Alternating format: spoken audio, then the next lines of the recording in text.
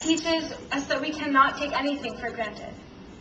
Our freedom to practice Judaism, the existence of the state of Israel, and even our right to live. Today, we are joined by Dr. Judea Pearl, Daniel Pearl's father. Judea founded the Daniel Pearl Foundation to continue Daniel's life work of dialogue and understanding, and to address the root causes of this tragedy. The Daniel Pearl Foundation sponsors journalism fellowships aimed at promoting honest reporting at East-West understanding. And the foundation also organizes worldwide concerts to promote intercultural respect while sponsoring public dialogue between Jews and Muslims in order to explore common ground. The foundation is supported by Eli Wiesel, President Bill Clinton, Abdul Sattar Adi, and Queen Noor of Jordan. BBYO has also memorialized Daniel through the creation of Daniel Pearl BBG in Cotton State Station.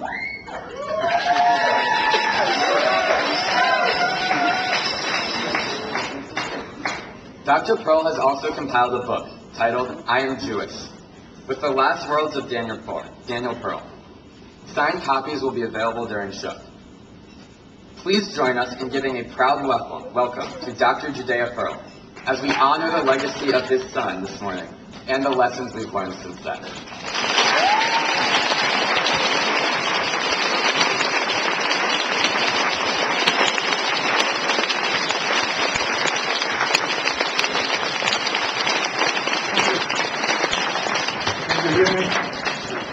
I can tell you what a privilege it is for me to address the next generation of Am Israel, the future of our people. Thank you for having me. It was 9 years ago, in February of 2002, that the whole world was praying with us for the safe return of our son Daniel.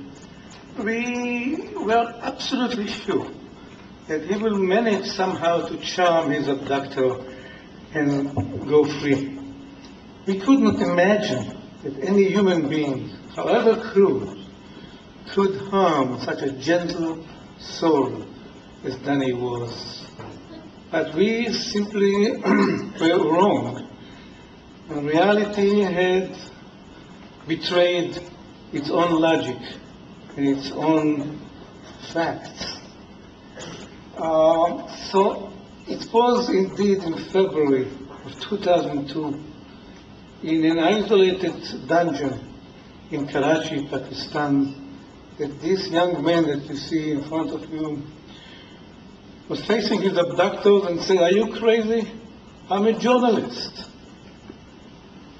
Are you out of your mind?" Yes, he was a journalist who gave voice to millions of voiceless Muslims from Pakistan to the Balkans, from Eritrea to Yemen. He told us stories about the people in Tehran trying to weave carpets, about the singers in Bahrain, about the Yemenites and Eritreans fighting on who owns the real Queen of Sheba. And as he stood there, demanding sanity in front of madness, that dungeon in Karachi, Pakistan, turned into a microcosm of the 21st century and came to amplify and personify the age-old struggle between civilization and barbarity. And the struggle lasted for about a week. A week later, in that same dungeon, he was facing a video camera, and he proclaimed his identity. "My name is Daniel Pearl," he said. "I'm a Jewish-American reporter from Encino, California. My father is Jewish, my mother is Jewish, and I am Jewish." He did not say it under coercion, nor did he say it in defiance or gallantry. He said it in his usual matter-of-factish way, a bit irritated, as if saying, "How many times do I have to repeat it? 2 + 2 makes 4, and I am Jewish." He was not so naive as to ignore the venom on his captor's face each time he uttered the word Jewish. But still he continued. My father is Jewish, my mother is Jewish, and I am Jewish. Now, what did he mean by those 11 words? Danny was not religious in the conventional sense. Yes, he fasted on Yom Kippur, and yes, he made sure he always celebrated the Seder. Even on that Trans-Siberian train that we have video from, where he substituted the rice cookies instead of matzahs, and called a group of enchanted Manchurian peasants to join him in celebrating the Exodus. But in essence, Judaism for him was the language of his extended family, a source of pride, commitment, and historical identity. When Daniel said, I'm Jewish, what he really meant was, I respect Islam precisely because I'm Jewish, and I expect you to respect me and my faith because you are, or you claim to be, good Muslims. You see, I come from a place where one's heritage is a source of one's strength. And one's strength is measured by one's capacity to accommodate diversity. Because it is only through diversity that we get to recognize our common humanity. I am Jewish means I must understand. In other words, I am possessed with this historically baked obsession to understand things and to understand things my way, because my wandering ancestors, hardened by centuries of persecution and oppression, have taught me to mistrust all dogmas and all ideology and to question every authority and every conventional wisdom. So as a Jew, they left me with no other mental tranquilizer except that chronic urge to question and to understand. I understand suffering because my ancestors, suffering of my ancestors is etched on my consciousness. And I understand justice because I was distilled in injustice.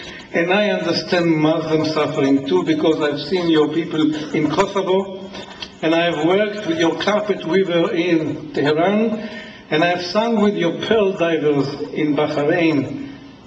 I am Jewish means I am reminding you of the challenge of understanding others. So let's come to our senses. I am Jewish means I proclaim my right to be different, and I remind you, as did my ancestors for 3 millennia, of the shining dignity of being different. I am Jewish means I am the litmus test of your faith and the fire test of your strength. So let's come to our senses. But it was Daniel's next sentence, the very last one that he spoke freely, that shed the true light on what he meant by those words. And it goes like that. Back in the town of Bnei Brak in Israel, there is a street named after my great-grandfather, Chaim Kerl, who was one of the founders of the town. Now, why is he telling us this story about his great-grandfather and about Bnei Brak in that frantic race for a nanosecond? Why does his mind stumble on this anecdotal, almost forgotten story in our family lore? As you can imagine, I've asked myself this question millions of times in the past 9 years.